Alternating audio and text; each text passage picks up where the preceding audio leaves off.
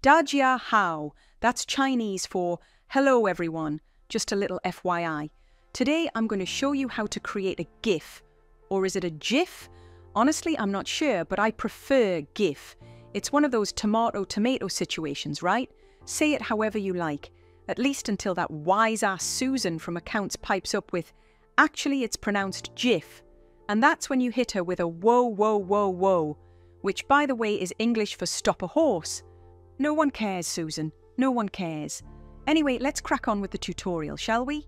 First things first, we're going to open up After Effects. I'm assuming you animate in After Effects, so for the sake of this tutorial, I've already gone ahead and created an animation. Now, you can create a GIF directly in After Effects, but I've only done it a few times, and honestly, it's not my preferred method. Usually, you'd create a GIF for a few reasons, like hosting your animation on a website. Websites often have size limitations for animations, and GIFs are great because they're small and can loop seamlessly. There are modern tools like Lottie that can convert your animation into optimized HTML files for the web. But if you want to go old school, like me, I'll show you my preferred way. So, you've got your animation in After Effects, you're happy with it, and you're ready to render. First, reduce the size of your animation to 1080 by 1080. This will make things easier in the next step. Or, if needed, crop the animation to keep only the important parts. Finally, render your animation as an H.264 file and save it. Now, on to the next step. Okay, open up Photoshop. Stay with me, I know what you're thinking. Photoshop for animations? Yeah, turns out Photoshop can handle video files. Who would have thought, huh? Just go to File Open, bring in your animation, and you'll see a timeline appear below with your footage. This is where we start creating the GIF. Now, the whole point of a GIF is to reduce its size.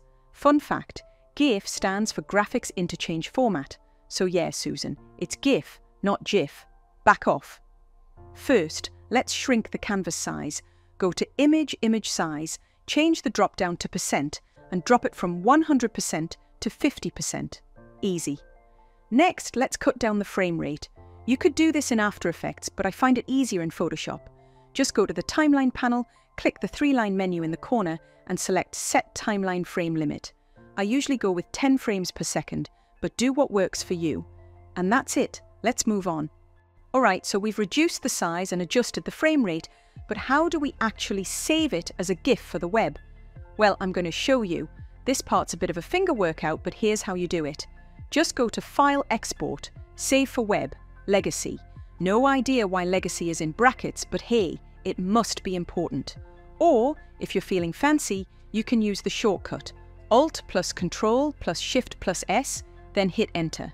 Same result. Once the Save for Web window pops up, you'll see 4 preview options at the top: Original, Optimized, 2 Up, and 4 Up. Click on 4 Up, and you'll get 4 different versions of your GIF, each with different optimization settings. The top left image is always the original, while the other 3 are optimized versions. Pay close attention to the bottom left corner of each preview. That's your file size. Depending on your project, you'll probably need to get this number as low as possible without wrecking the quality. This takes a bit of fine-tuning, so take your time adjusting different settings. On the right-hand panel, you'll see a bunch of settings. Make sure the file type is set to GIF. If it's not, just switch it in the drop-down. If your animation has a lot of colors, don't drop below 64 colors. If it's a simpler animation with only a few colors, don't go below 16. Or sometimes the preview screen just goes black, and you can't see what you're working on. If your animation has a transparent background, keep transparency enabled. Otherwise, you might get an annoying white outline when the GIF is placed on a colored background.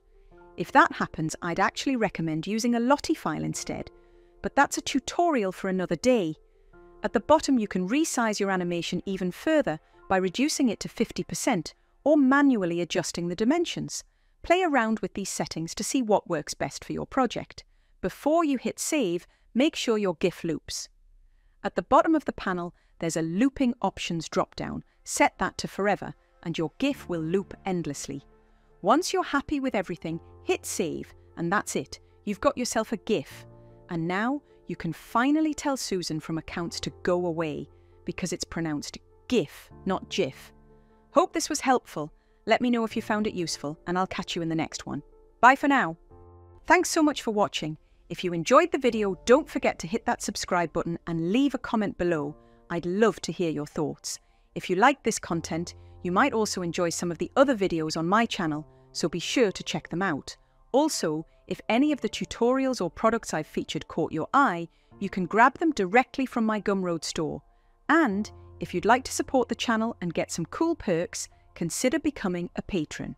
Patrons get a special mention at the end of every video, plus access to all my products and files for free. I post videos every Friday, so stay tuned for more. Also, this video isn't sponsored by Skillshare, but if you click on the referral link below, you can get free access for a month. Explore any course you like and cancel anytime before the month ends. No cost at all. Thanks again for your support, and I'll see you in the next video.